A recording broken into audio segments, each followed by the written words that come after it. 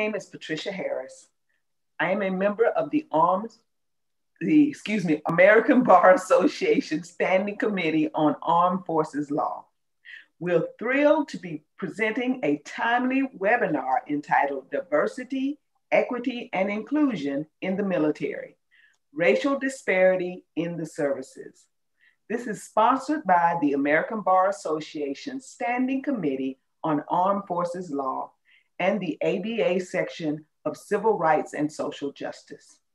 This panel is the second of a two-part series on diversity, equity, and inclusion in the military. We had the first series last week this time. We are actively planning additional programming on a variety of issues, so please visit americanbar.org/CRSJ for updates on these programs. During today's program, we encourage you to ask questions of our panelists through the Q&A, not the chat function. If you look down at the bottom of your screen, you will see the chat button, and then there's a Q&A button. Please make sure you put your questions in the Q&A section. We will address your questions throughout the program. We will also be sharing a recording. We will also be sharing a recording for this for anyone who has registered so that you can share it widely with your networks. And with that, we bring you today's program entitled Diversity, Equity, and Inclusion in the Military, Racial Disparity in the Services. So why are we here today? This panel will provide an educational discussion of racial disparities in the military justice system and its impact. Not surprising, but unfortunately, you will hear information today that highlights the fact that our military and veterans are still dealing with issues in diversity, equity, and inclusion in the 21st century. We want to help provide information that will assist you in being an informed part of the conversation. By listening, we learn. By learning, we change. That is a quote from one of our panel members in his article, One Tribe Requires Inclusion, Colonel Christopher Shaw, who you will meet soon. He is quoting the Marine Corps Commandant. We want to help our services make permanent changes that impact generations to come so that our children and their children live in a country that promotes equal justice for all. So now I'm going to introduce our panel. First, we have Colonel Retired Will Gunn. Colonel Gunn has recently been named as the General Counsel and Vice President for Legal Affairs for the Legal Services Corporation. The LSC is an independent nonprofit established by Congress to provide financial support for civil legal aid to low-income Americans. In 2009, he was appointed by President Barack Obama as the General Counsel for the United States Department of Veterans Affairs. And as a lawyer in private practice, he has assisted military members facing adverse actions. In 1980, he graduated from the U.S. Air Force Academy with military honors. And in 1986, he graduated cum laude from Harvard Law School, where he served as the president of the Harvard Legal Aid Bureau. Colonel Gunn also holds an LLM in environmental law from George Washington University, a master's in national research strategy from the National Defense University, and a master's in ministry with a focus on leadership from Lancaster Bible College. In 2002, he was promoted to colonel, and in 2003, he was selected as the first ever Chief Defense Counsel for the DOD Office of Military Commissions. In that role, he established an office that defends detainees brought before military commissions at the Guantanamo prison camp. He is a former White House fellow, and after retiring from the Air Force in 2005, he served as the CEO of the Boys and Girls Club of Greater Washington, D.C. Colonel Gunn chairs the ABA's 2021 National Law Day commemoration and has chaired the ABA Commission on Racial and Ethnic Diversity. A longtime student of African-American military history, Colonel Gunn has served as a researcher and member of the Military Advisor Advisory Committee of the History Makers, the nation's foremost repository of African-American audiovisual history. He has served on several boards, is a deacon in his church, and has received numerous awards. He is married to Dawn, and they have 3 adult children and 4 grandchildren. And yes, I read a whole lot, but I wanted you to get an understanding of who we have on our panel.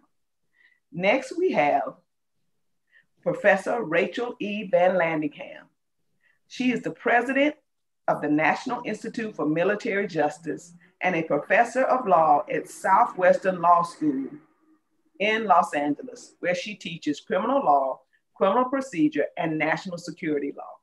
She testified earlier this year at an Army Administrative Separation Board as an expert regarding racial disparities in military justice. She is currently researching the application of critical legal theory to the military justice system. She graduated from the U.S. Air Force Academy in 1992 and later earned her Juris Doctorate through the funded legal education program. Professor Van Landingham is the co-author of a casebook on military justice used at Yale Law School. She has published law review articles on military justice issues such as unlawful command influence and the criminalization of speech in the UCMJ. She is currently co-authoring a criminal case law casebook. She is also the lead author of numerous amicus curiae briefs regarding military justice issues. And our third panelist, Colonel Christopher B. Shaw, serves as the Staff Judge Advocate for Training and Education and Marine Corps Combat Development Command. As the Senior Legal Advisor on Marine Corps Base Quantico, Colonel Shaw supervises a team of 11 military lawyers. Together, they provide legal and ethical advice to two 3-star commanding generals, seven general officers, and their staff and subordinate units. Colonel Shaw was commissioned as a Marine officer and obtained the infantry officer designation. After a tour in the infantry, the Marine Corps selected Colonel Shaw to obtain a law degree at Boston College Law School. As a lawyer, Colonel Shaw served in Iraq as a prosecutor and legal advisor to several general officers. In 2013, the Secretary of the Navy selected Colonel Shaw to serve as his special assistant for legal and legislative matters, where he worked at the Pentagon and provided legal and ethical advice directly to the Secretary of the Navy. In addition to his duties as legal advisor, Colonel Shaw mentors hundreds of officers, including those from underrepresented backgrounds. One on career goals and military service, gives leadership lectures to midshipmen at the U.S. Naval Academy, and served as the Quantico chapter president of the National Naval Officers Association, whose mission supports the recruitment, development, and retention of a diverse officer corps. And as I read through these, you'll see as the presentations come that they are the right people to be on this panel. Colonel Shaw participates in top-level working groups, providing counseling to senior Marine Corps leaders on issues related to diversity, equity, and inclusion. He led a group of colonels who developed the framework adopted by the Marine Corps to create its DOD-directed strategic plan on diversity, equity, and inclusion. In the summer of 2020, the Marine Corps Gazette published Colonel Shaw's article, "One Tribe Requires Inclusion," which I hope we will hear more about. This article discussed diversity in the Marine Corps and the need for inclusive initiatives to harness the full diverse talents found in the Marine Corps to make them more effective. Now that was a lot, but again, if you've got questions in the military justice arena, we have the best members on this panel to help us to navigate through those. So we're gonna start with our first question. And this is for all 3 of the panel members. They will all get to present on this question. What can you share to educate our audience about the existence of disparity in the administration of military justice in the armed forces from a past, present, or future perspective? And we're gonna start with Colonel Retired Will Gunn. Thanks very much, Colonel Harris, Pat. I appreciate the opportunity to be here today and to share with all of you. This is a topic that is near and dear to my heart. Actually, it takes me back more than 30 years because when I was in law school back in 1985, I actually did my third year research paper on the history of racial policies in the military dating back to 1940. And so since that time, as time permitted and opportunities came about, I devoted time and research into issues that we're dealing with here today. In terms of, so what I'd like to do is just share some thoughts from a historical perspective.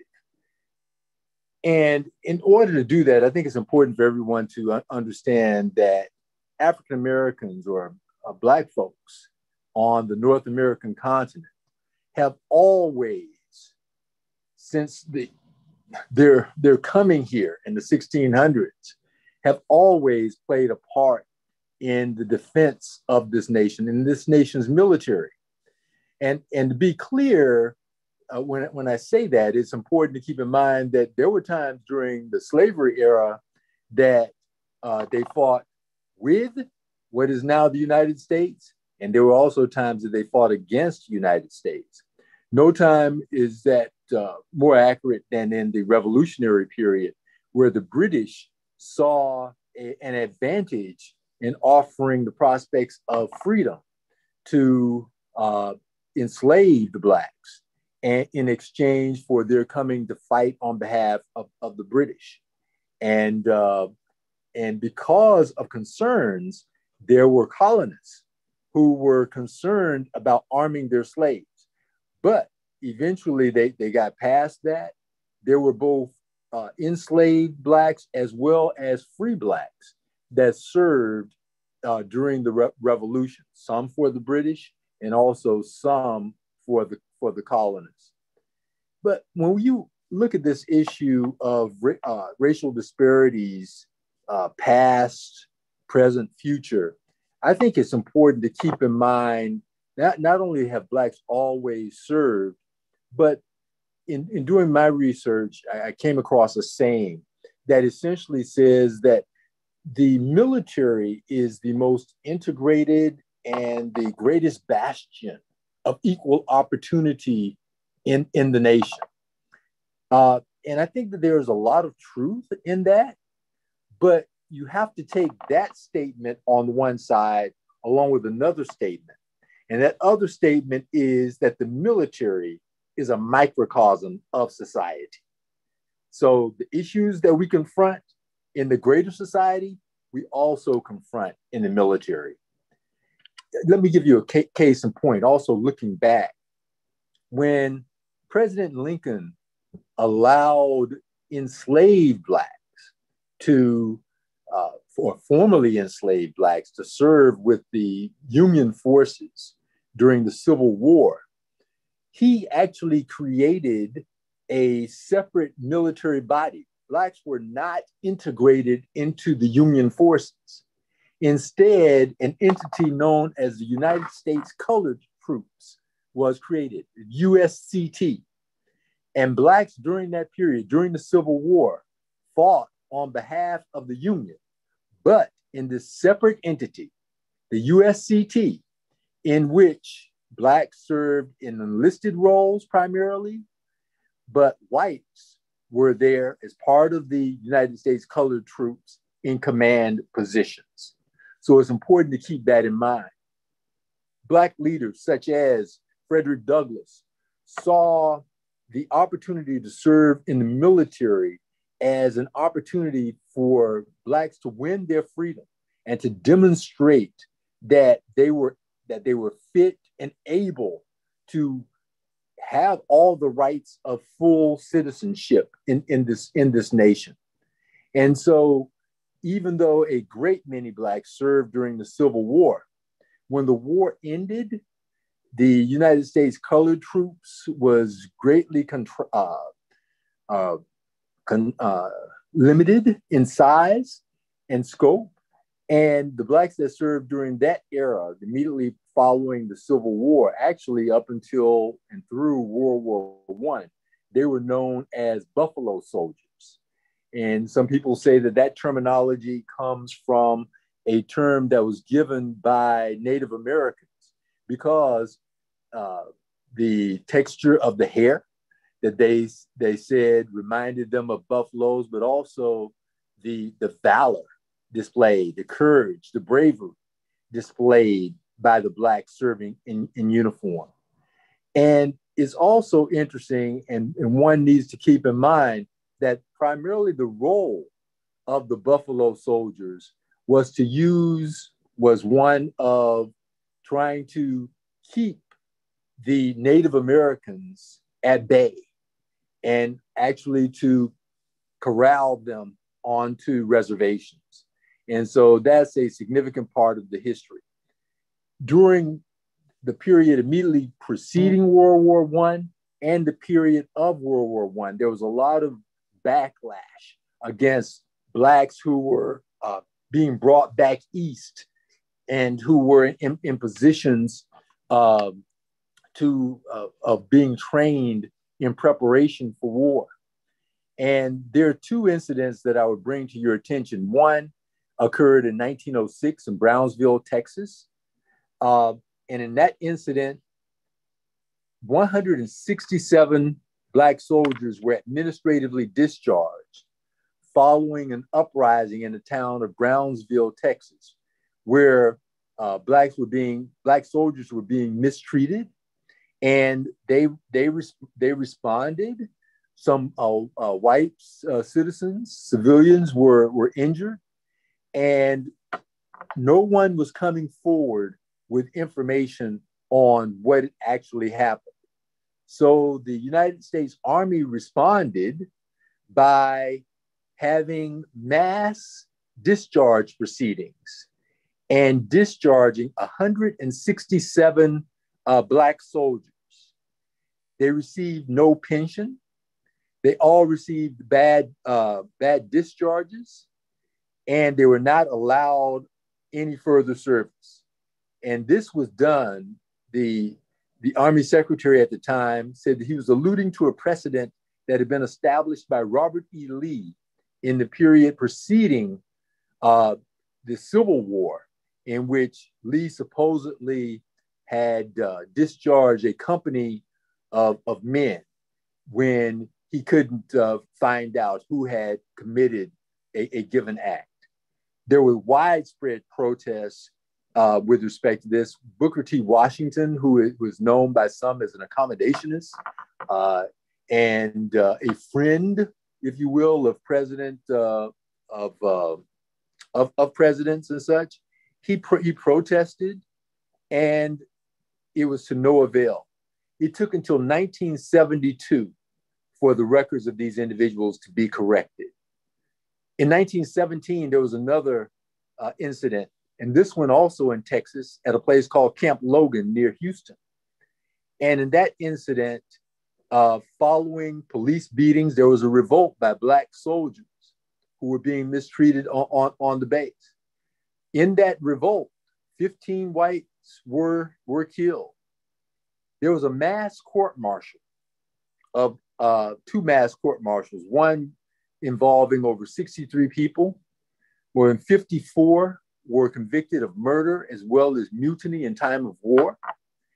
And several of these individuals, I believe 15, were actually hung before the case was ever reviewed. This brought about changes in the military justice system, the precursor to the system that we have today, that would not have allowed for such things. So in that period after World War I, I'll just fast forward and say that Black activists, many Black citizens pushed for integration of the military, and there was a frequent outcry that the military was not a place for social experimentation, that integration might harm good morale and discipline in the service. And so there was great resistance and because we do have, I know Colonel Shaw has some remarks. We have two Air Force folk and a Marine.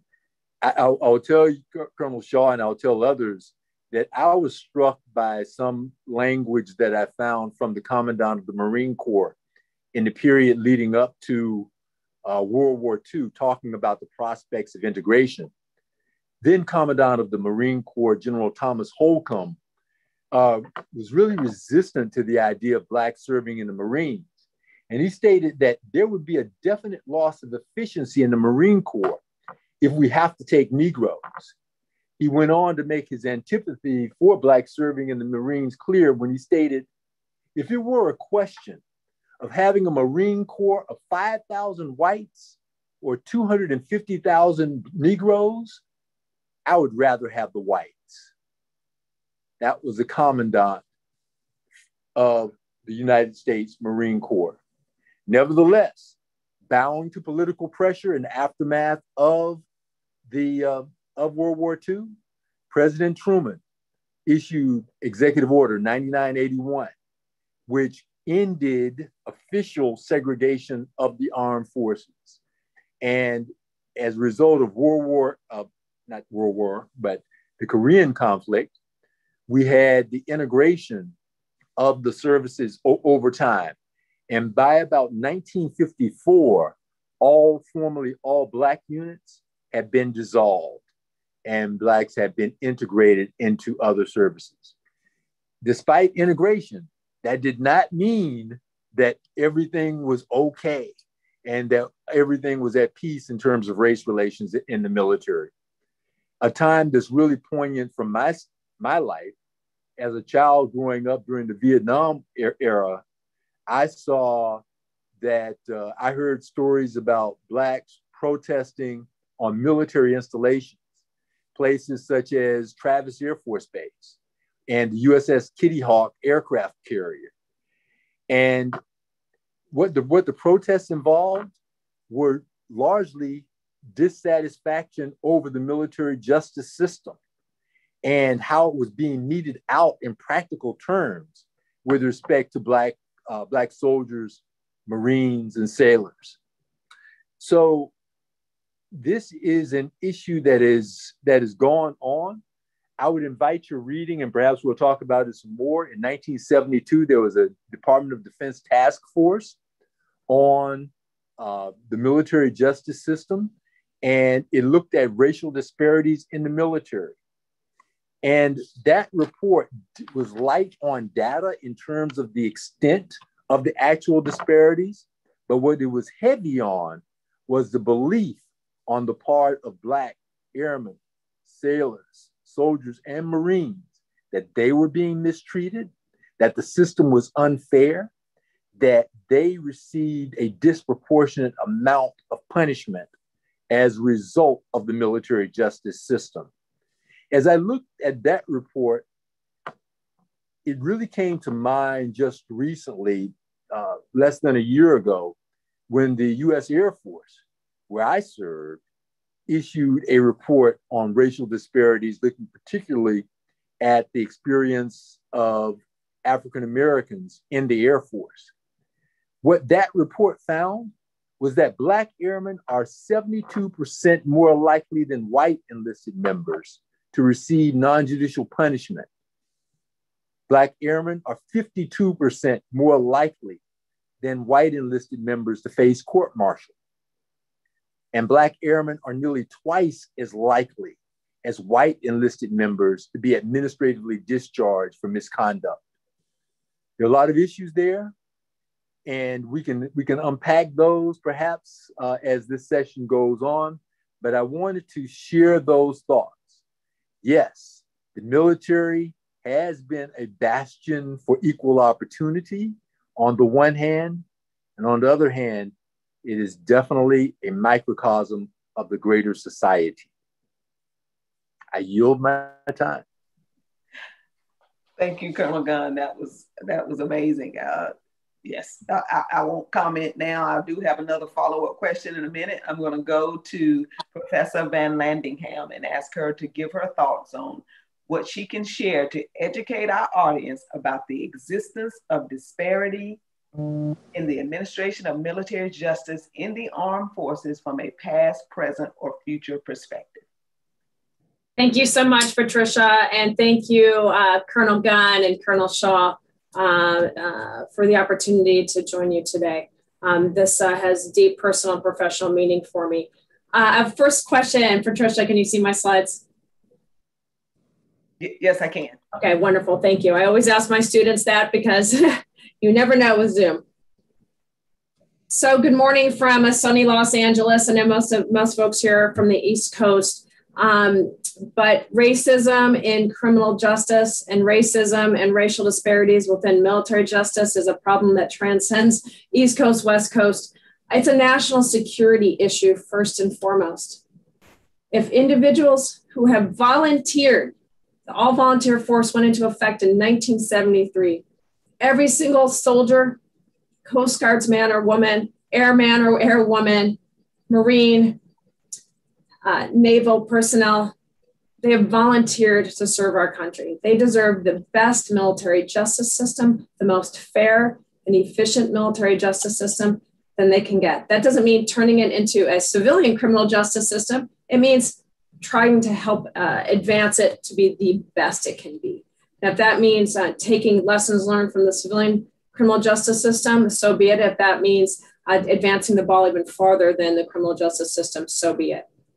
So as Colonel Gunn just mentioned, the problem regarding diversity, equity, and inclusion and the fair treatment of all individuals in the military, regardless of their skin color, regardless of their gender, regardless of their ethnicity, regardless of their sexual orientation, is a much bigger issue than just military justice. But we're here in the military justice system. As Colonel Gunn mentioned, we had 167 African-American soldiers summarily discharged, administratively discharged. That means they were handled outside of the military justice system. Huge problem because it was racially motivated, obviously. But I want to focus today on military justice system because that's what we've been asked to do. And for the military justice system today, just to set the stage, by that I mean the criminal justice system that was established by Congress under its Article 1, Section 8, Clause 14 authority to make rules governing and regulating the land and naval forces, which is everybody now, to deal with criminal offenses, as well as what's called nonjudicial punishment, which is when a commander is judge, jury, and executioner to mete out punishment. A punitive consequence is often a career killer. That also falls under what's called the Uniform Code of Military Justice, which is not just a penal code, but it's both a penal code that provides criminal offenses for the military, as well as numerous procedures governing the military justice system. So it's different than, it's separate and distinct from federal criminal law. But again, racial disparities in the treatment of individuals in the military because of their race and an ethnicity is a much broader issue. And I'll go back to my first point. I think it's a national security issue because if individuals do not trust the system that they have volunteered to serve their lives in and potentially sacrifice their lives for, then units are not maximized to their greatest potential. And I think we're going to hear a lot from Colonel Shaw about that because he's written incredibly eloquently, poignantly, and accurately about the ability to ensure everyone not only is treated fairly, but feels like they're treated fairly and is directly correlated to mission accomplishment. And therefore, this is a national security issue. Okay, military justice, the problem, data, and structure. So I just would like to outline the problem here. But first of all, I'd like to give a tip of my hat to civil society. So I worked in Ukraine in 2019, and I'm still working with the United States Agency for International Development regarding lawfare in Ukraine and in pushing back against Russian aggression there. But what was fascinating when I went to Ukraine is the huge role their civil society, these nonprofit organizations play. Civil groups play hand in hand and side by side with the government to help improve Ukraine and the lives of Ukrainian citizens. Here we have a group called Protect Our Defenders. But for Protect Our Defenders, we might not be talking about the very disturbing racial disparities in military justice today. What do I mean by that? In 2017, the nonprofit group Protect Our Defenders released a report after FOIAing, Freedom of Information Act, pulling by tooth and nail statistics from the various services regarding who's getting court-martialed, who's getting non-judicial punishment within the military, and is there a racial link and ethnic link there. Their report broke 2.5 decades of silence in which the Department of Defense had released no data on the treatment of service members of color in the justice system. Despite knowing, as we've heard from Colonel Gunn, and we heard last week from folks like Professor Joshua Kassenberg, the fact that African Americans and other individuals of color in the military have been treated unfairly through disciplinary and military justice or criminal justice proceedings has been an open secret. It's known. It is known. It has been known, and yet the Department of Defense hadn't been doing anything about it for decades. At the end of the day, if you know that a system is producing racially disparate impact, at some point you have to take a step back and wonder, is the system doing what it's designed to do? Does someone want it to be doing that? If we know about it, that it's been going along all along like this, and no one's doing anything about it, then maybe some people are really happy with this result. I'll leave you with, leave that thought in the background. So the group Protect Our Defenders brought evidence of persistent Black-white disparities to the attention of Congress, Department of Defense, and the nation 6 weeks after they released the report in 2017. Thanks to the group Protect Our Defenders, Congress mandated a General Accountability Office investigation. The resulting report that was released in 2019, it's all publicly available, confirmed Protect Our Defenders' findings with extensive research and analysis. I'm going to review some of those findings. Yet the Department of Defense was still rather slow in the uptake, and therefore in 2020, Congress passed legislation that required the Department of Defense to transform how it monitors and addresses racial disparities for its service members. It updated that a bit in the 2021 National Defense Authorization Act.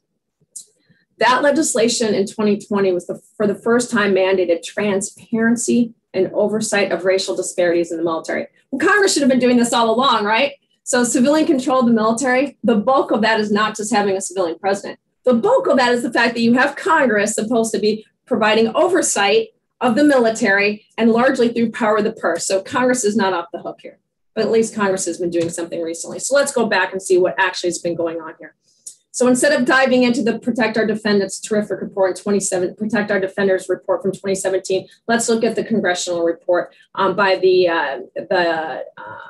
apolitical, nonpartisan watchdog group, the investigative body of Congress, which is the General Accountability Office. They found that Black service members were subjects of recorded investigations, that is, recorded investigations that were actually tracked because the military has a whole slew of different investigatory routes and capabilities, some with much less transparency than others, in order to investigate allegations of misconduct by service members. But Black service members were subject of recorded investigations at a higher rate compared to their proportion of the overall service population. That's in all military services, twice as likely. But if you're going to be twice as likely investigated, you're probably going to be twice as likely subject to various disciplinary consequences. And that's what the report found. Black, Hispanic, and male service members were more likely and are more likely to be tried in general and special courts-martial in the Army, the Navy, the Marine Corps, and the Air Force. In 3 of the military services, it was twice as likely. That's how high. And all this is publicly available if you Google GAO report 2019. Black service members twice as likely as white service members to be tried in general and special courts-martial. This is not new. This has been an ongoing problem for decades. Black and male service members were more likely than white and female service members to be tried in summary courts-martial and to be the subjects of non-judicial punishment in the Air Force and the Marine Corps. The Army and the Navy didn't even maintain complete data. The Coast Guard had too little summary court-martial data and didn't maintain complete NJP data. The Department of Defense has taken some steps to study disparities. This is all from the GAO report, but has not comprehensively evaluated the causes of racial disparities in the military justice system. Now the asterisk is mine. Despite knowing that such disparities exist decade after decade after decade, I can give you a cause, and it's the same, one of the same causes that causes the racial disparities in the criminal justice system here in California, in New York, and across our great land. We have a problem with racism in our country being structurally embedded into the systems that run our country. Okay. The problem, though, is far deeper than these court-martial numbers. I'd just like to highlight this. So in December of 2020, just a few months ago, this year's been flying by fast, so it's almost half a year ago now, the Air Force released an Inspector General report that confirmed everything the GAO said and actually kind of reveals that it's far worse. And this is something that piggybacks on what Colonel Gunn just mentioned. And that was the same thing in that 1972 DOD report on, it was a task force on military, and the administration of military justice found the same thing in the 70s. It's the same thing. Black service members voiced a consistent lack of confidence in Air Force discipline processes and developmental opportunities compared to their white peers. 2 out of every 5 Black enlisted civilian officers do not trust their chain of command to address racism, bias, and unequal opportunities. 1 out of every 3 Black service members said they believe the military discipline system is biased against them. Yeah, because they've got the facts to show it, objective evidence to show it. 3 out of every 5 Black service members believe they will not and do not receive the same benefit of the doubt as their white peers if they get in trouble. Discretion. This brings up that huge discretionary pressure points in the structure of the military justice system that I'll talk about in a moment. When there is discretion to believe someone or not, Black service members do not get the same benefit of the doubt that their white counterparts get. Boom, period, stop. Maybe if those decision makers are exercising such discretion, often with using just cognitive biases that all people have. If you're a human being, you have what's called cognitive bias. They have cognitive bias if they're not being forced to record and report in order to provide a record of transparency, why they're making decisions. Maybe that benefit of the doubt gets to creep in a heck of a lot more because of lack of accountability there. Let's go on. 1 out of every 3 Black officers do not believe the Air Force and Space Force provides the same opportunities to advance as their white peers. 2 out of every 5 Black civilians have seen racial bias in the service's promotion system. So this is wide ranging. This shows that this problem is much deeper than just looking at court-martial numbers. There's a trust issue there. If there's a trust issue, there's a unit cohesion issue, there's a military accomplishment issue, there's a national security issue, and it's not new. So going on, measured in rates per thousand, and this again is specifically Air Force, Black airmen are more likely to face disciplinary action than their white peers. Black service members were 74% more likely to receive Article 15s, 60% more likely to face courts-martial than white service members. Pretty stark disparities.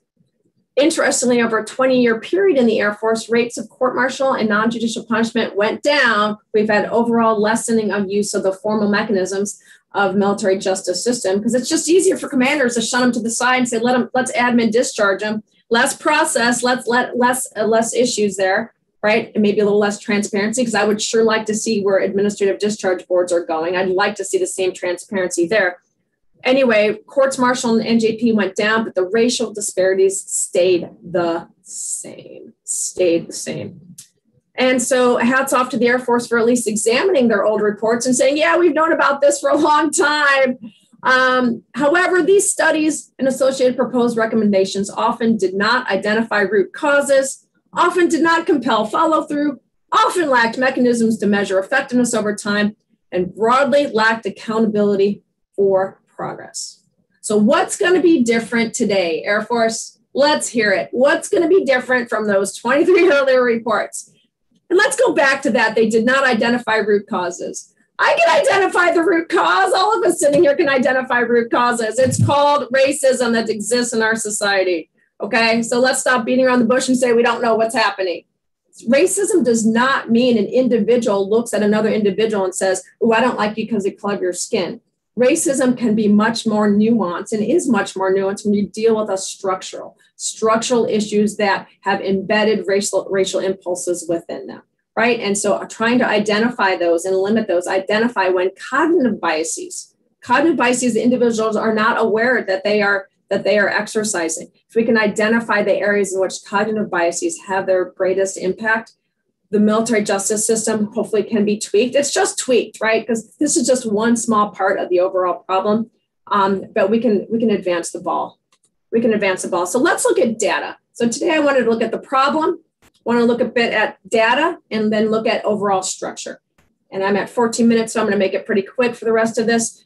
This is another quote from that GAO report. The GAO report found that there's a huge data collection issue here. There's a data collection issue here. The military services are limited in how they're tracking how military justice system is being implemented. So if they're not tracking and seeing what's the race of the victim, what's the race of the accused, how do they know they even have a problem if they're not even looking at it, right? That sure means that they're not paying attention and kind of looks like they don't care. So let's track this better and do it in a consistent way. That's what the GAO office said. Well, the services were dragging their feet. DOD is dragging their feet. Granted, they had a lot going on, fighting several wars for a long time now. So Congress, rightly, as it should, in its oversight role, stepped in. And the National Defense Authorization Act of 2020 took the GAO recommendations and said, look, services, you need to track and report to us race and ethnicity of victims and accused in all courts martial. They didn't require it for non-judicial punishment. They didn't require it for administrative separations or administrative actions. Hey, services, guess what? Here's an opportunity to say, you get it. You're going to do it on your own without being required to by law. Yeah, hope springs eternal. Let's see if they do. The NDA also required in law the Secretary of Defense has to conduct an evaluation to identify the causes of any racial, ethnic, or gender disparities identified in the military justice system, take steps to address the causes of any such disparities. The subsequent NDAA required a Comptroller General of the Department of Defense to report on the 2019 GAO recommendations. The briefings were due to Congress by May 21st on the status of the report. I haven't seen anything. I'm wondering if Colonel Gunn probably has better situational awareness. So when we'll go back to him, I'd love to hear about, had there been such briefings? Where are we with this, people? Okay, last but not least, let's talk about structure for a moment, and we can come back to this, and I hope we sure will. Structural weaknesses require structural change. Structural weaknesses require structural change. So where do we have structural weaknesses within the military justice system such that changes can be made to help remedy and ameliorate the disproportionate impact on racial minorities within the military? So there are significant amounts of non-transparent, discretionary decision-making involved in military justice and disciplinary processes. Guess what? There is in the outside world too. In the civilian world and criminal justice system, the individuals that will be the most power are prosecutors. Because ever since in the 1980s, when states and the federal government went to mandatory minimums for sentencing, it's what the prosecutor charges and then what they decide not to charge, what they get away with, and what they decide what to plea, to enter into a plea deal with or not. That governs how long someone's going to be sitting in jail because of the mandatory minimums. Prosecutors wield a vast amount of power in the civilian sector, vast amount of unaccountable power. Many are elected in the state systems, but they're elected based on a almost completely opaque record. We know who they prosecute. We don't know who they didn't prosecute. We don't know why they didn't prosecute them. We don't know why they entered in a plea deal with one guy, but not the other guy. Yeah, there's a huge problem with transparency and lack thereof and discretion involved in the criminal justice system. So in the military justice system, you've got commanders who are non-lawyers and are pretty busy with other things, deciding what to do with a particular report. And reports can come in all shapes and sizes of allegations of misconduct. Commanders wield vast amounts of unfettered and untracked discretion regarding investigations and what investigative modality to choose to respond to regarding an allegation of misconduct. To, oh, I know that guy, Jim is great, he'd never do that. To, oh my gosh, you better send this to one of our formal military criminal investigative organizations like OSI, CID, NCIS, and therefore launch a full-blown recorded investigation. That happens more for African Americans than it does for whites because the whites get the benefit of the doubt. You can start to see the connection of the dots in these reports. The disposition decision, again, non-legally trained, non-independent, often biased military commanders making the disposition decision. Biased, what do I mean by biased? Not necessarily racially biased. Biased toward they have conflicts of interest. Do I want my unit to be known as someone as having these huge sexual assault issues, or can I get rid of this guy by just doing a discharge board? The disposition decision, whether or not and how to handle allegations of misconduct, is largely an opaque one. And it's one that has a great deal of discretion, I think that definitely needs to change. The same individual making the decision whether to prosecute someone gets to pick the jury, That's just wrong. That's wrong on so many levels. It violates international human rights law. It needs to change, plea bargaining, et cetera. So some of the new tracking and recording requirements will provide some forced transparency. I think it's completely insufficient.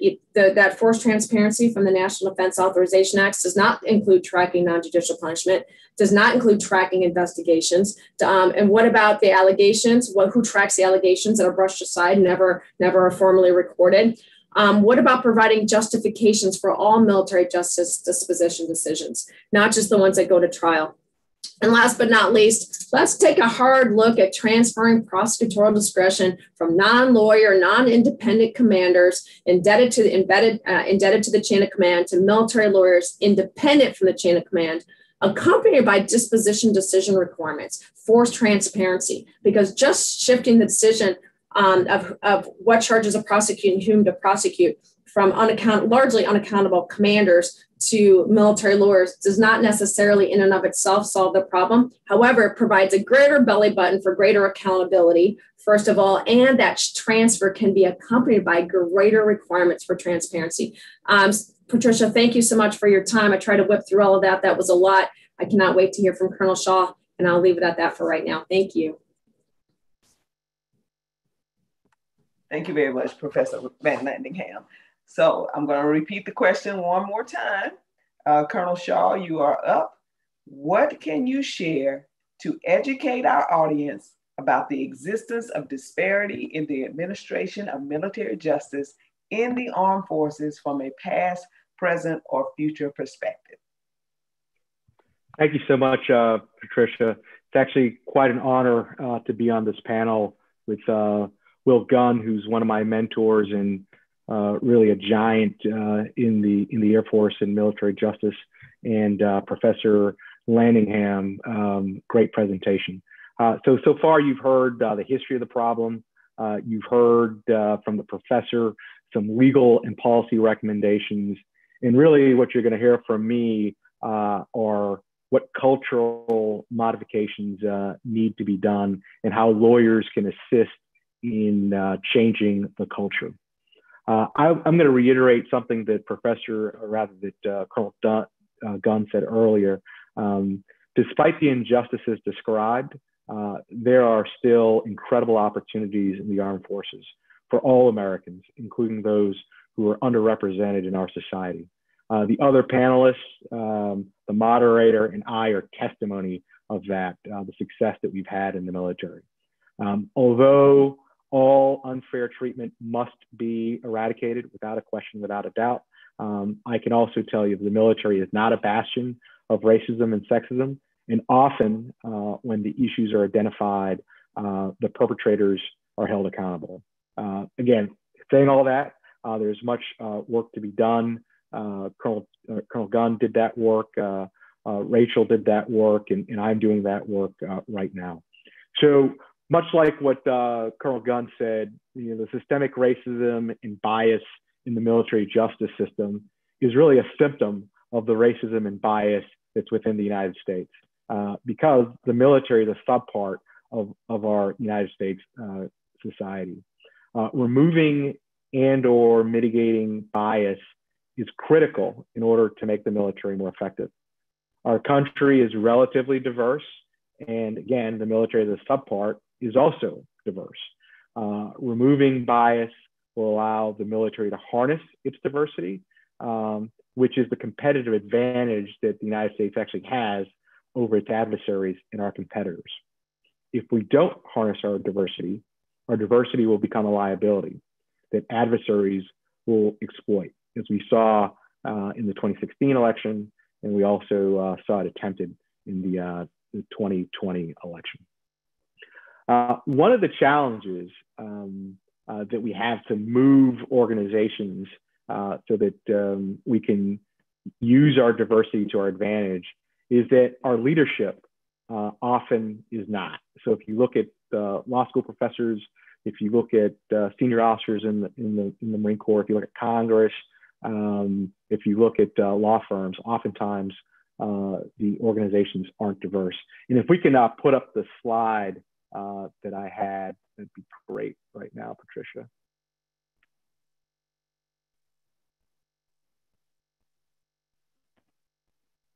Okay, and if you can see from this slide, where the U.S. population is, red represents white, white actually represents black here, blue Hispanic, yellow, ironically, Asian Pacific, and other is gray. But when you get to the Marine Corps, you can see that the Marine Corps, again, is not as diverse as the U.S. population. But the challenge is, but it is still diverse. But the challenge is once you get to Marine Corps GOs, that's Marine Corps general officers, you can see that not a lot of diversity there. And then when you get to Marine Corps 3- and 4-star generals, and these are really the senior leaders that are running the Marine Corps, there's no diversity there. Updated for when this slider is produced, there's one now African-American 3-star general. And in the history of the Marine Corps, there's been hundreds of white 3- and 4-star generals. There's been only seven now. So that's one of the challenges that we have as we try to work on issues of diversity and inclusion, is that that the leadership is not diverse. So with that in mind, when we look at these leaders, they oftentimes come in 4 buckets. Bucket number 1 is that they are all in on DE&I, and they want to be anti-racist, even if they don't know what that word means. But they're all in. They're here to support. The second bucket is folks that know there's a problem, but believe it is being properly addressed. And they also believe that time will fix the challenges that we're having. The third bucket are folks that are simply fence sitters who are waiting to be convinced.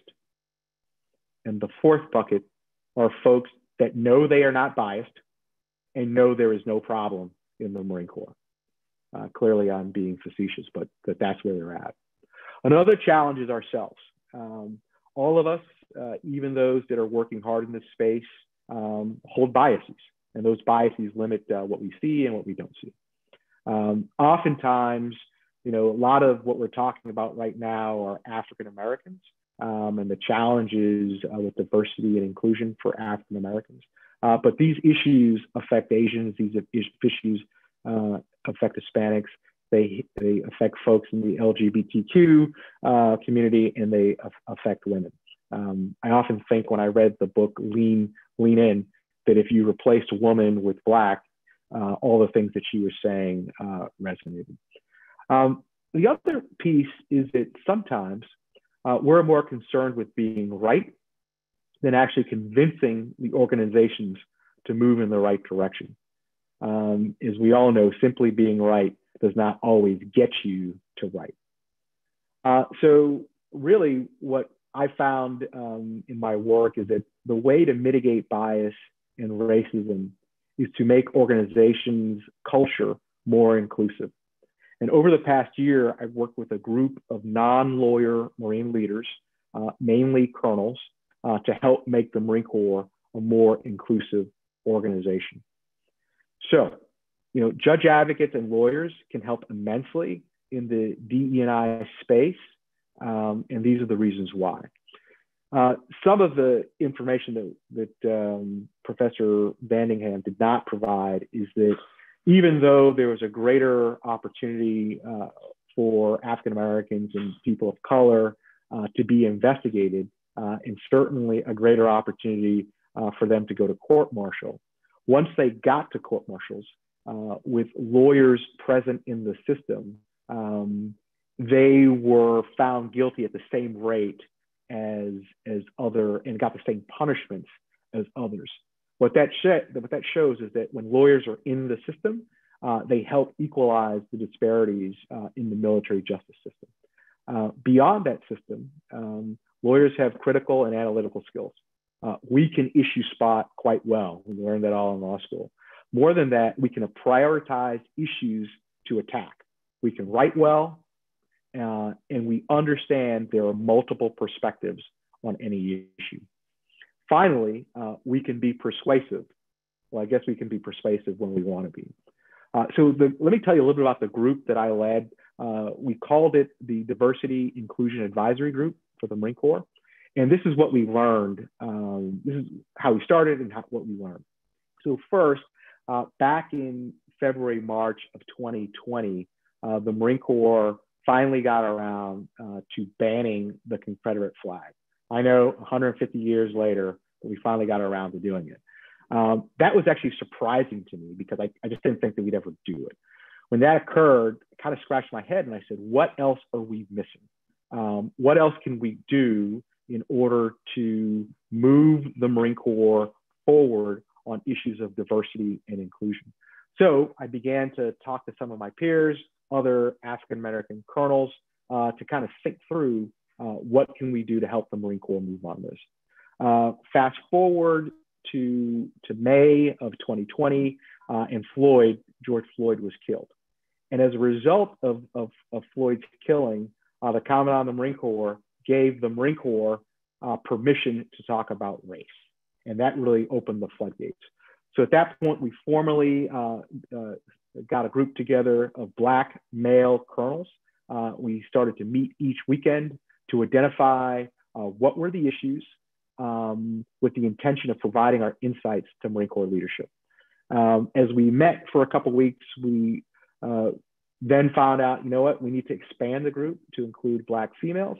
At first, the reason why it was only Black males is that there's about 50 Black male colonels in the Marine Corps, and at that point, there was one Black female. We expanded the group to Black female lieutenant colonels to get Black female perspectives in the group. I also canvassed a number of my mentees to find out what's going on at the deck plate level. A number of them told me about the use of the N-word and also other microaggressions that are actually happening in the fleet. Although we all felt that racism and bias was a problem, it really took us, again, African-American Marine senior leaders, months to actually identify in tangible terms exactly what we thought the problem was. Through our problem framing, we identified the issue was creating inclusive climates, not necessarily creating more diversity. Again, a little bit more on that as I go down. And there was lots of debate on how do you do that in the Marine Corps, which oftentimes is not a very welcoming environment. It's a harsh environment. As the saying goes, we don't promise you a rose garden. So we saw that diversity, and I'll say little d, diversity, is a strategic issue for the Marine Corps in a sense of the Marine Corps decides who they let in and who they don't let in. But creating inclusive environments is really the job of everybody, every leader, to get the most out of their organization and to convince leaders to provide overwatch to all Marines. So what is overwatch? Overwatch is a term that we use in the Marine Corps, a tactical term that we use in the Marine Corps, is that when Marines are going through a danger area, we'll have snipers that are above them, or we'll have air assets, artillery assets that will protect them as they're going through this danger area. The challenge is that oftentimes white leaders are not providing overwatch to Marines that don't look like them. They will give the benefit of the doubt to Marines that look like them, other white males, but sometimes or oftentimes they're not providing that same level of overwatch to Marines of color, Marines in the LGBTQ community, and women. After we kind of figured all this out and shared it with some of our leaders, I wrote about it in a paper called One Tribe Requires Inclusion, and got feedback from many Marines that said these are things that they were feeling throughout their career. And it was tough to read, but it was necessary to be said. After the paper, our group got asked to develop the framework for the Marine Corps to develop their strategic plan. The Marine Corps accepted that framework and promulgated that strategic plan on diversity, equity, and inclusion about a month ago. In January, we expanded the DAG to include, we invited white officers, Hispanic officers, Asian officers, women, and also Marines of different sexual orientations. One, because we wanted to set the example, but two, to get a deeper understanding of all the dynamics and perspectives involved. The successes that we had is first, we sought and obtained allies among leadership. We got allies from peer groups that were friendly to the cause. And we also reached out to folks that were peers that weren't necessarily friendly to the cause, at least to understand their perspective. We operated within the organization. Really, we were looking for evolution of the Marine Corps and not revolution of the Marine Corps. If you think of the, do you reform police culture or do you defund the police? And we're more along the lines of evolution, at least as we're talking about the Marine Corps. And finally, we figured out that you have to do both. You have to change the law and policy, much like the professor is talking about, but you also need to change culture, because the culture that leaders have is how they view the problem. And lawyers are actually good at both. As lawyers, we need to be prepared to have the tough conversations with our leaders, our clients, and our peers and our subordinates to modify the culture to ultimately make it more inclusive. So I'm going to stop there, and I am ready for questions. Thank you for having me. Thank you very much. Wow, we could do this every day and still not touch the tip of all of the information that's out there. So right now I'm going to stop for a moment and invite our audience to please put questions in the Q&A, which is next to the chat. I've already seen 2 hot questions. Put your questions in the Q&A, and I am going to give a couple of announcements to allow you time to do that. Oh, wait, okay. And then we'll go back to our panel. Thank you very much, panel, so far. Okay, let's see if I can go down. There we go. Want to invite you to get and stay involved. There are a number of things that you can do with the American Bar Association to get involved with our military and veterans. We invite you to visit the ABA Military and Veterans Legal Center at www.abamilvets.org to explore resources and opportunities. It brings, in this location, they bring together the ABA entities, programs, and projects that are focused on legal services for military personnel, veterans, and their families. You can also find CLEs and webinars related to service members and veterans on ambar.org/LAMP-CLE. We ask you to consider our ABA Military Pro Bono project. They are accepting, in this program, they accept referrals, case referrals from military legal assistance attorneys on behalf of our junior enlisted service members that are facing civil legal issues. We need volunteer attorneys to help support them on a pro bono basis. The cases include family law matters, creditor and consumer issues, landlord-tenant matters, and others. You can learn more by signing up on the link that is on this slide, www.militaryprobono.org. The ABA also has free legal answers. We have a virtual legal advice clinic and on our federal site with ABA free legal answers for veterans. Eligible veterans can submit questions about veteran federal legal issues such as discharge upgrades, VA disability, and other VA benefit questions, and get answers again from pro bono attorneys who have been accredited by the VA. The ABA also provides a number of publications, and you see here we have a new book coming out called Military Discharge Upgrade Legal Practice Manual. It is available for pre-purchase, or you can order it on July the 7th when it is released. And then lastly, but not least, join the ABA. The ABA membership is available to all of the individuals that from law student to senior who have a desire to be participate in meaningful programs related to the law. Are you a member? Do you need to renew your membership? Go to www.americanbarassociation.org/membership. There are some programs for JAG officers who are in their first 5 years to get free membership. So again, get and stay involved. And then we're going to go back to our questions. Thank you again, panel, for that brief station break. Let's go to our first question. Okay. This person says, I'm curious why any panelist believes that changing the charging decision / GCMCA authority to an attorney would lead to any different outcome. In my experience, the OSJA is really making decisions regarding charging. The CG's signature is on the referral, but the power lies with the servicing SJA, Chief of Justice Trial Counsel. In my humble opinion, having a different set of attorneys make the decision will lead to greater number of prosecutions across all racial groups.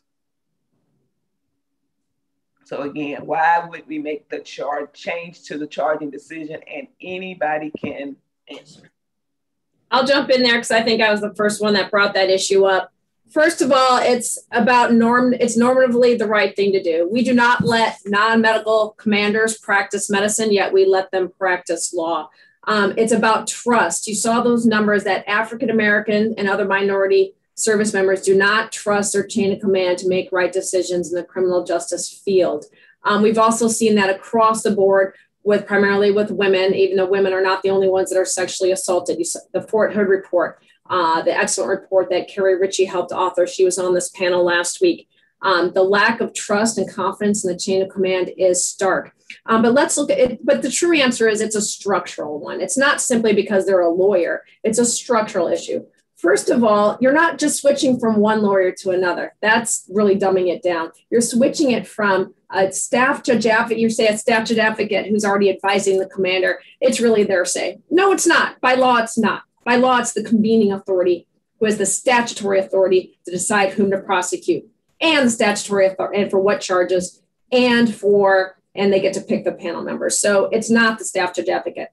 Second of all, that staff judge advocate does a million other things besides just criminal justice. They're advising their commander on a lot of other issues, and they're not independent from the chain of command. That convening authority that they're advising, they work directly for. They have very vested interest in making that convening authority happy. It is a conflict of interest. It's very stark and clear, which is why the majority of the Commonwealth advanced industrialized nations have long divested their non-lawyer commanders of prosecutorial discretion.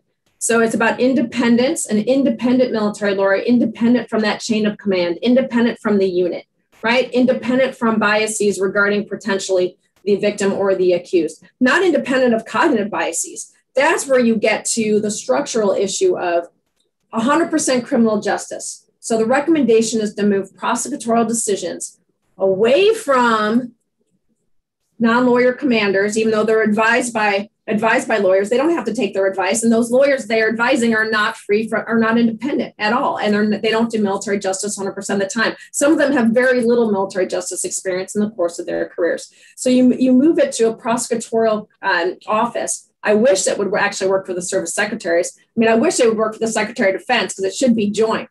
Why an individual in the Army should be getting an NJP for cocaine when the Air Force are going to court and they're going to get convicted and have a felony record for the rest of their lives is mind-boggling for the same exact crime. We do not have purple justice. Goldwater Nichols left military justice by uniform code of military justice ain't uniform. It has a lot of work to do there, a lot of work. But if that independent prosecutor who is doing 100% criminal justice decisions day in, day out, accompanied by mandated transparency mechanisms. That is, they don't just get to make those decisions and they go away. No, they create a database. Why are you deciding to go to court on this? Why are you deciding not to go to court on this? Why are you deciding to make this plea bargain? And why did you decide not to give the same guy who has a similar set of facts a different plea bargain? So accompanying that decision-making that's independent from the chain of command with greater ethical guidance, like sufficient admissible evidence to convict should be mandated, right? It shouldn't just be an optional, non-binding advisory guidance. It should be sufficient admissible evidence to convict, which is what most of the rest of the country follows, except for the military. So I think the independence from the chain of command, the 100% focus on criminal justice, but it's that greater transparency. Transparency, because lawyers, just like commanders, have their own cognitive biases and are products of our society too. But by structurally focusing it and taking it away from that chain of command and having greater transparency, plus greater dispositional guidance regarding how to make those decisions, it simply makes sense. And I'll give you one example regarding what I mean by transparency and decision-making. Here in LA County, Jackie Lacey, LA County has the largest DA's office in the country, district attorney's office in the country. Several years ago, Jackie Lacey, who was our DA at the time, created a practice of releasing a redacted report revealing the decision-making that went into when officer-related shootings would be, whether they'd be prosecuted or not. Still, as with most of the country, the vast majority are not prosecuted, but the prosecutors themselves were forced to write down and release to the public why they decided it, why they decided to prosecute or not to prosecute, with the hopes that that would force more rigorous decision-making in the process and provide transparency, greater transparency going forward. I think that should be for all felonies, all felonies. We should know why prosecutors are making those decisions, whether they're a commander or not. And I sure as heck hope they aren't going to be commanders for much longer. The change is eventually going to happen. And it should not just be for pink courts. It should not just be for sexual assaults. We don't want to create another double standard of special courts for primarily female victims, but a different court martial for the others. No, this is about an independence issue. These are structural defects designed into the military justice system that need to be fixed across the board for all serious offenses carrying more than a year of jail time, which is the felony line. And I'll cede to my wonderful panelists for the rest. Thank you. So I have a few thoughts on that. For the most part, I think the reality is it has to be training. If you move it to lawyers, there's one Black Marine colonel lawyer in the Marine Corps, and I have stopped certain prosecutions of folks that have looked like me because of insufficient evidence and because of wacky evidence. So I think moving it to lawyers is not necessarily going to fix the challenge. I think the reality, though, is to train folks to recognize their biases and to mitigate for those biases.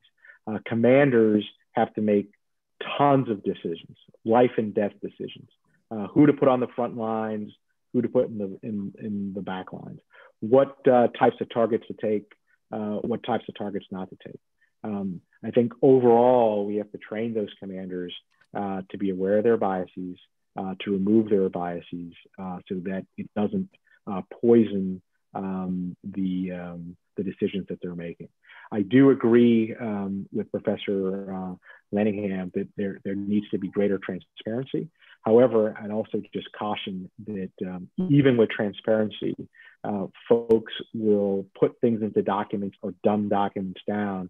So you have the veneer of transparency and it's not actually transparent. Right, wrong, and indifferent. If I were writing those documents personally or writing them for a commander, I'd write them in a way that,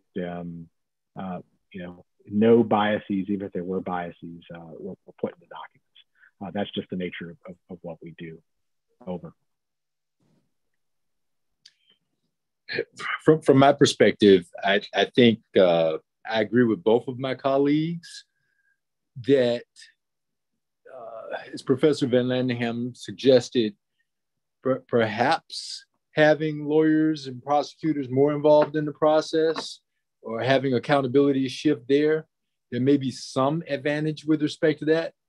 I certainly I agree with Colonel Shaw in terms of the importance of training and recognition of biases and that everyone has them and just being conscious of the ones that individuals have.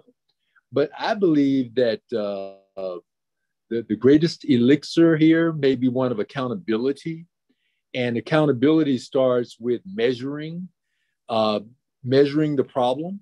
And you really have to measure the problem, and from the smallest offenses all the way up. it was my experience in the military that discharges ended up in a certain way, and certainly minor offense court-martials were the result of people that had climbed the disciplinary ladder and that they'd been in trouble before, and you had commanders, you had people in that supervisory chain that felt or expressed a conclusion that they'd done all they could do and they had no choice but to take a more severe action. And again, I'm mixing the two. I know there's an administrative system and there's also the court-martial system. And while we're focused primarily on that military justice system, they're aligned in terms of real life consequences on individuals.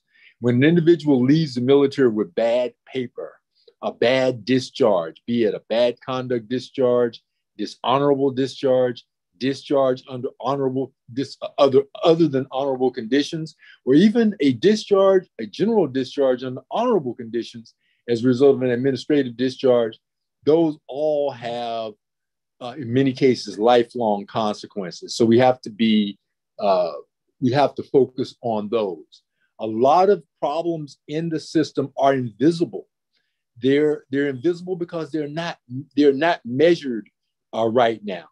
But I think that to the extent that you measure from the smallest offense all the way to the greatest offense, you have a greater potential for bringing reform into the system. And I see in the chat box, there is a link to a Military Times article that can give you some more on what are we asking for with the military justice reform. Okay, so we have another question in chat. Do the panelists have any suggestions as to anything civilians can do to improve the racial situation in military justice? If I can respond, I'll respond first this time. One of my favorite quotes that I'm reminded of in this context comes from Frederick Douglass, and it's attributed to him. And he said that power concedes nothing without a demand. It never did, and it never will. And that's, in this context, it's a question of pressure. Asking questions, demanding reforms. I saw something else in the I think it was a chat or Q&A box where someone said that the fact that data doesn't exist, that was intentional. Well, whoever wrote that is absolutely right. That there were people in different services. I think my former service did a better job of capturing at least some of the data with respect to non-judicial punishment and courts-martial, but there's a lot of data that is missing and is not available, and in the past was not captured in the same way. So to the extent that civilians place pressure on the system will change. The system does respond. A few years ago, Senator Gillibrand of New York wasn't receiving very much attention at all when it came to calls for reform with respect to sexual assault cases. But she's receiving far more attention today because more people, it's not just her, there are more people that are demanding reform. So civilians, what can you do? Place pressure on the system.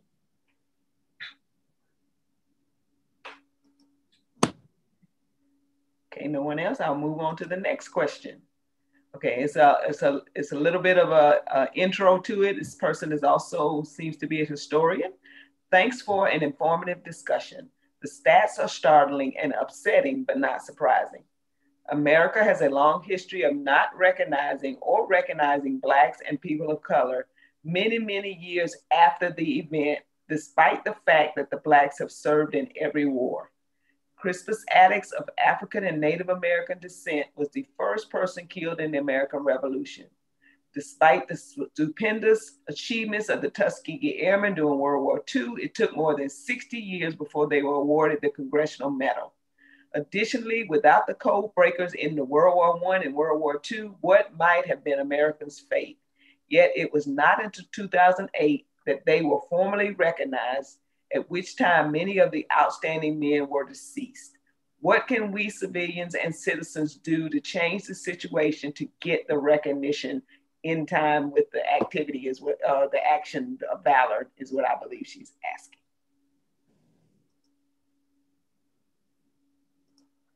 Anybody? I'd go back to what Colonel Gunn said with the first question. I mean, certainly informing your representatives to do it, and also there's lots of military organizations locally that you can press them to recognize different types of folks. So when I was stationed in Hawaii, there was a woman that created an organization that recognized the African Americans that served as Steve droves, folks that were loading ammunition on Navy ships during World War II. And again, just a great organization, and taught me a lot about what happened in World War II in Hawaii that I otherwise wouldn't have known. And she was a civilian, no connection to the military at all. So there's lots of stories out there, and you can help showcase those stories of that history. And I just add, as just now working for the Vietnam Veterans of America, supporting our veteran organizations, because they are, as Colonel Shaw just said, they are recognizing individuals who've been forgotten, but they all do it by donations, contributions from our civilians and our citizens to make sure that they can do these programs and awards. So support our veterans organizations. And I have one as well, and I'm just putting it in the chat box. I'd link to the report. So the NAACP's chapter in Houston, along with the National Institute of Military Justice, of which I am part of, and South Texas College of Law did a deep dive into the Logan travesty of justice and formulated a clemency petition for those soldiers that were unjustly prosecuted. Interestingly, they brought the clemency petition all the way to the TJAG of the Army, who said, "Oh, but that was just the military justice system at the time, so I can't do anything." Well, the military justice system at the time was severely broken. It wasn't just that the two biggest mass trials were held in military justice history. These men were referred to by racial epithets in the middle of their trial. There was gross procedural irregularities. I don't care if any of these folks are factually guilty. We let factually guilty people go free all the time because the constable has blundered, right? And that's because if there isn't due process in the system along the way, we don't trust the results. And we have that for purposes of due process and fundamental fairness. So there is a clemency petition. And I sure as heck hope the new Secretary of the Army will see a lot more clearly than the current TJAG of the Army and actually push for this clemency petition. That's something you can send to your representatives. If I could add one thing, and I think that's a great point that Professor Van Landingham just made. Another thing that civilians can do is celebrate the history that they know about. And how do you learn about that history? There are various ways. It's interesting for me. I attended the Air Force Academy, but it wasn't until my junior year at the Air Force Academy in 1979 that I ever heard the term Tuskegee Airmen. Now, I just found out why that was just a year or less than a year ago. And the reason was that the organization, Tuskegee Airmen Incorporated, had just been established around 1978, I believe. And so it was not a term in and of itself that had been used in the past. And I hadn't heard the story of Black aviators in World War II until I heard the story under the heading of the Tuskegee Airmen. And once that organization, Tuskegee Airmen Incorporated, was established, then what has happened in the succeeding 42 years has been phenomenal in terms of getting the word out. there's been a movie, there's been all kinds of stories, recognition. There's been the Congressional Gold Medal, and that's great because people started to tell the story. There was an organization there. There's an organization that I would like to bring to everyone's attention. Colonel Harris mentioned it when she introduced me, and that is the History Makers.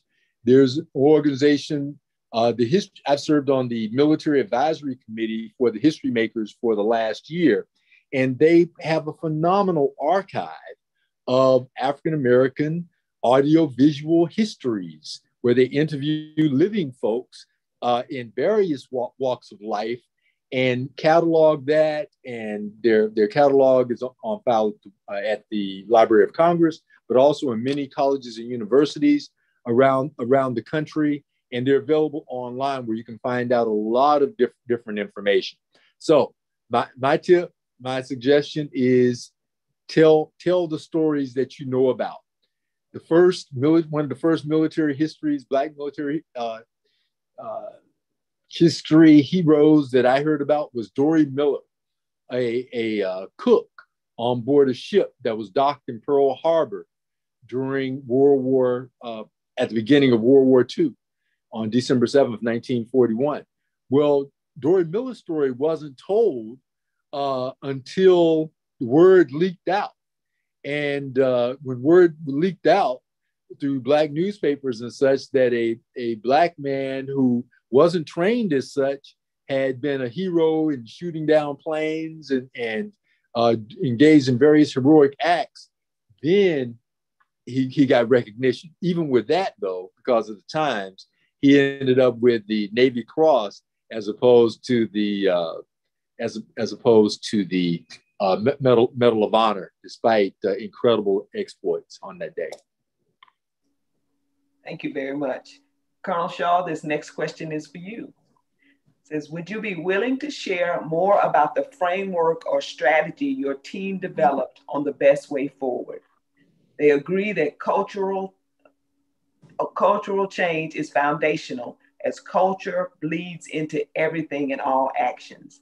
How do you frame promotion of an inclusive environment and deal with the social experiment naysayers? Bucket 4, folks.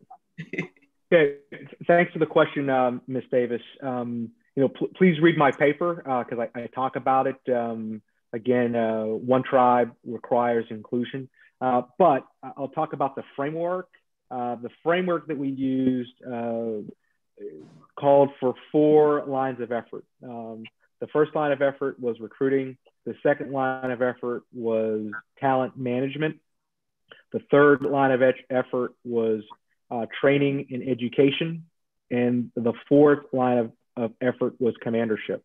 Now, I think what's important about that is that lines up with how the Marine Corps views most of its problems. They see them as recruiting problems, talent management program problems, education and training problems, and commandership. So we look at the problem of racism, bias, diversity, and inclusion, and then we try to frame it in the lens that the Marine Corps responds to issues. Another issue is that we put them in buckets where there are folks that are responsible for those issues. So in a sense of that recruiting, we have a recruiting command.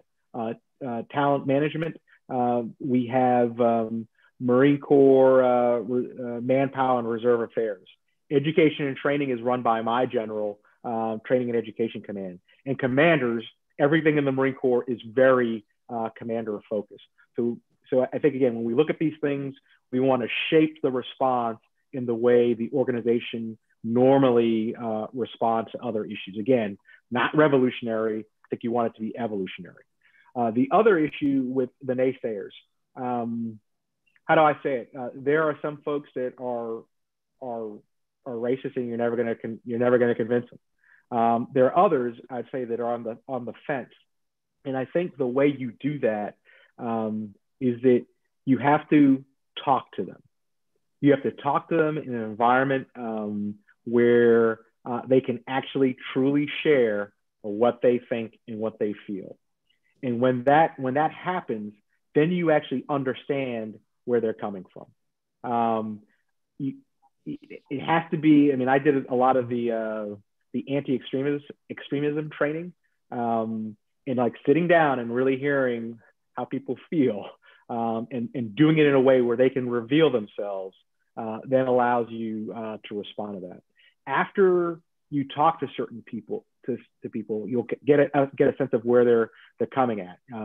They believe they don't want to lower standards, and then you can talk to how we're not lowering standards and what is the actual standard. Is there a standard?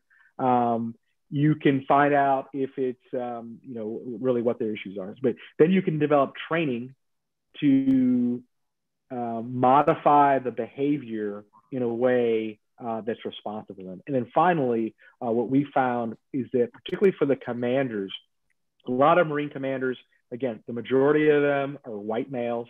And these are issues that I'm not gonna say they don't care about, but they're just not aware of. And so you have to provide tools that they can use in their own words to kind of develop their situational awareness, so that they can be stronger. And I'm gonna leave you with this in the sense of that what's going on in Palestine,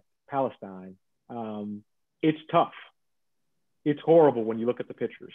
I don't know all the history of it. I don't know all the politics of it, and I don't care. And again, as a human being, I should care about it, but it's not in my day to day. So although I see it on TV, it's not something that I'm not sending money to anybody. I'm not trying to change that situation in Palestine. I use that not to be caustic, but in the sense that I think a lot of white commanders, it's not their issue. It should be their issue. It needs to become their issue, but it's not their issue. And if it's not their issue, they're not concerned about it. So again, I share that. And on the other side, there are some white commanders that it is their issue, and they act accordingly. So I think the question is, you got to meet people where they're at. You got to talk to them. You got to train them, and then you have to actually give useful tools for them to attack the issues at bay. Over. Okay, I'm trying to track our questions here. They seem to have moved. There was a question that Professor Van Landingham answered, but I'm going to also ask it to the rest of the panel. We have well-supported evidence that we have a diversity, equality, representation issue. Are we trending in the right direction? Are we stagnant? Even if we're moving at a glacially slow pace, do you feel that focusing on a more diverse leadership within the ranks would have the effect of lessening some of the disparity we experience in charging actions and promotions, command opportunities, school selections? So that's the question. And I'm sorry, I was trying to answer a different question. So as the person answering in there, so I wasn't answering that one. Okay. And I'll go over to Colonel Shaw for that one. But I also think it is something just like with juries, compositions in the civilian criminal justice system. There's quite a bit of strong evidence to show that more diverse and representative juries produce more fair and just results. And so I'd love to hear Colonel Shaw's thoughts on greater diversity. I do want to share, though, Colonel Shaw showed a great slide for the Marine Corps and the diversity at the very, very top, or lack thereof. So this is, I'd had in my slide deck that I had a hidden. Here's diversity across all the armed services from 2018 of race and ethnicity by rank. And so you can see that general and flag officers across all the services have the least amount of diverse representation. So over to you, Colonel Shaw. So that question is from one of my mentees. So thanks for trying to, I guess, thump the chop there, Tracy Holt-Shirley. And I didn't realize we're out of time, so make it a short one.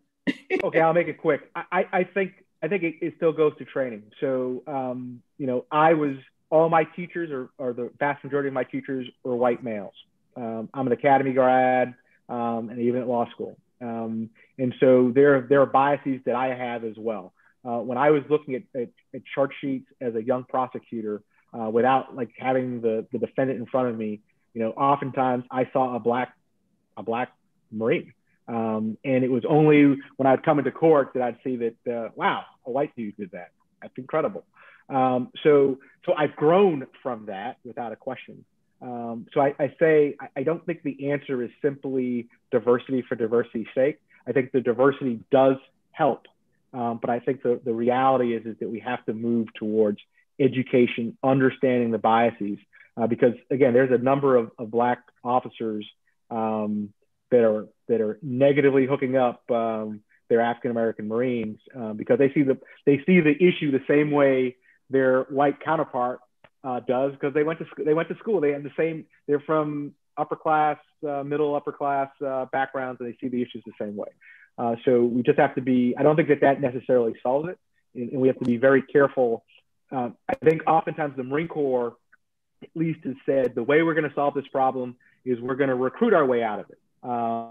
And they try to recruit, they don't change the culture, and then those folks that they recruit then leave the Marine Corps because they don't like the environment. So we have to change the environment to make it more inclusive, which will help our recruiting and will help make our processes ultimately better.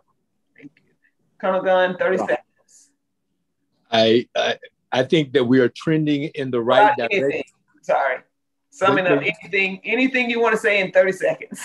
Yes, and I'll respond to that question. I think that we are trending in the right direction overall, but it does take training. I worked with the ABA, I chair the Commission on Racial and Ethnic Diversity in the legal profession.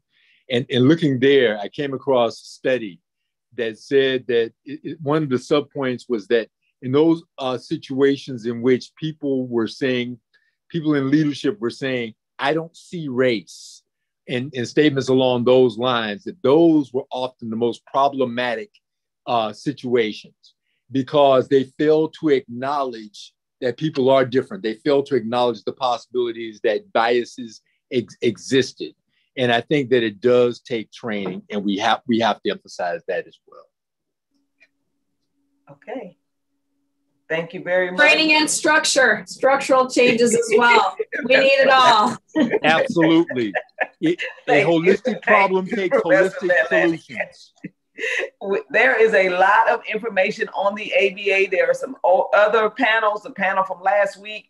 Look at the information that the ABA offers. Join, support your veterans, support your military, make your voice known, and make it be something that you are contributing positively towards this discussion.